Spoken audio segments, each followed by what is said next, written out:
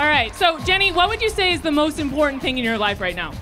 Right now, the most important thing to me is my family, because they have supported me through everything. Even when I was your age playing volleyball, it was them that got me to the tournaments and really gave me the support I needed to get to where I want to be. Now, how do you think volleyball has impacted your life overall? I've been able to meet new people and go to travel to new places just like you guys are doing right now, so I hope you take the opportunity to meet the other teams and just be able to make new friends. What has that been like for you to kind of make it in volleyball? For me, it was a goal early on in my life, and I think anytime you set a goal and you achieve it, it just feels so good. It feels like you're living your dream. So whatever your dream is, try to achieve it and make sure you write it down and you see the big picture. These girls have a lot of matches going on this week and obviously want to get better at volleyball. How would you advise them to get better with their skills this week?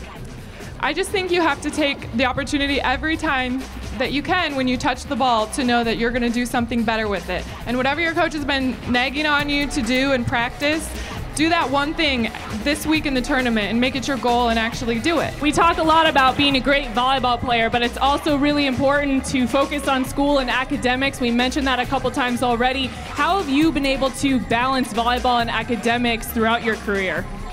You just have to set time aside and know that it's important. And however much time you spend in the gym, spend that much time doing homework at home and make it a priority. All right, awesome. Give it up for Jenny, guys.